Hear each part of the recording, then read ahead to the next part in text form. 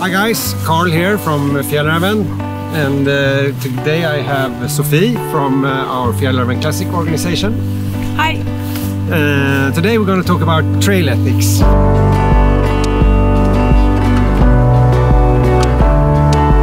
does that mean to you? Trail ethic has a lot of meanings, but I would say the first one is how to behave on the trail and along the trail, but also in the nature that are just outside the trail, like campsites and places like that. Yeah. So it's like a fundamental base set of guidelines how to behave in nature, pretty much. Yeah, in nature, but also to other people that you meet on the trail, and animals, plants, flowers, etc. And the cool thing, I think, is quite global, right? It kind of applies to anywhere where you're out in nature around the world, pretty much. Yeah, I would say so. I mean, we all have to think about how we act, and it doesn't matter where we are. No. I mean, of course, it depends a little bit if we are in a national park, for example, or in a protected area. There might be special restrictions. Yeah, then they come on top, like the restrictions that apply for this specific national park or nature reserve or area where you are. But the trail ethics is like the minimum standard. Yeah, but I hope that we can raise the minimum standard quite a lot. Yeah, so recent years I have found that the actual trails that we're walking on are quite damaged, and then they're getting worn out. Yeah. More and more people are coming out, and they don't really know where to put their feet. So we can actually talk a little bit about how to walk and where to walk. You know, leave nothing but footprints, but I mean, what is a trail? Yeah, that's a huge problem actually, because it's enough if only 25 people put their foot in one single spot.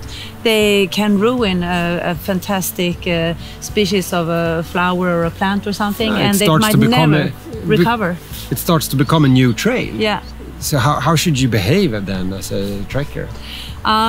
As a trekker, you should always pick a trail that is already existing, not break new trails. That's important. If there is a footbridge or some other kind of arranged material that is made to sustain the trail, you should walk there, not to wear out the trail too much. Talking about foot bridges, this is a quite interesting and clear example, right? Yep, here is a perfect example of what happens.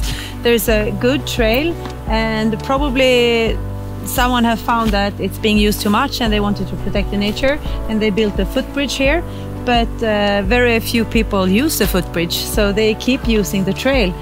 It's really responsibility that I think we have as users of trails to actually stay on trail and use the material that's being used to build a trail. Yeah, and another thing also which is very common is when you come to on the path and you see that there's a wet hole, and then hikers normally go not straight into the hole or across the hole, they walk around, and what happens then is that the hole just gets wider and wider, and you wear out the nature more and more and more. So if you pass a hole like that, just do it. Just try to go straight ahead across as much as possible, and not walk on the sides to make it wider and wider, because that will definitely wear out the nature a lot. Yeah, and here I think is a perfect other example of a really well beaten track, super heavy used, and you see how the rocks start actually to grow up through the ground, and it's harder to find nice places to plant your feet.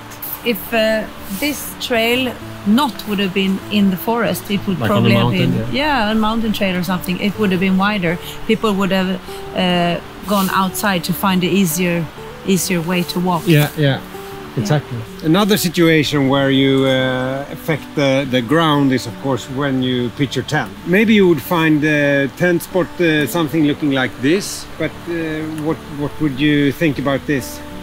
Well, it looks good at the first sight. I mean, it's not. It's quite flat and looks soft and nice. But the thing here is that no one have been here before and pitched a tent, and it's not used, so it's not a broken up ground. So that would be quite bad choice. Yeah. Yeah, because apart from the fact that we actually are in a national park, so it actually is a ban on camping right here.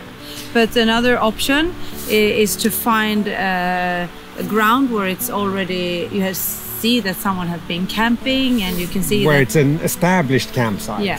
But ideally, not to leave any footprint from the tent. What would you look for? What kind of ground would you want to pitch your tent on?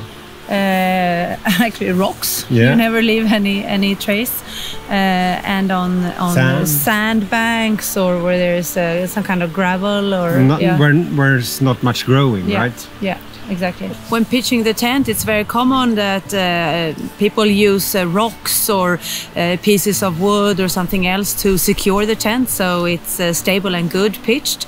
But one thing that can be good to think about is to always be very thorough and put those things back, so that you don't leave rocks and pieces of wood just lying around on the campsite. Always put them back on the same spot. But if you find yourself in a situation then where there are no trails and you need to cross an area with very few trails or no trails, how would you think then? Then I would try to find a ground which is not so vulnerable. Yeah. Like rocky terrain, for example, and take a short stretch as possible. Yeah.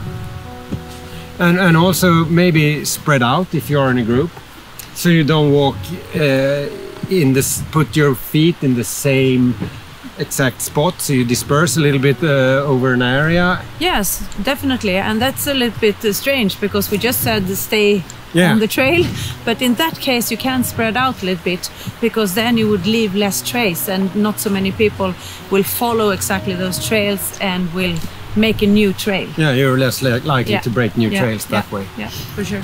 And I always say that the fastest one on the trail need to be the kindest.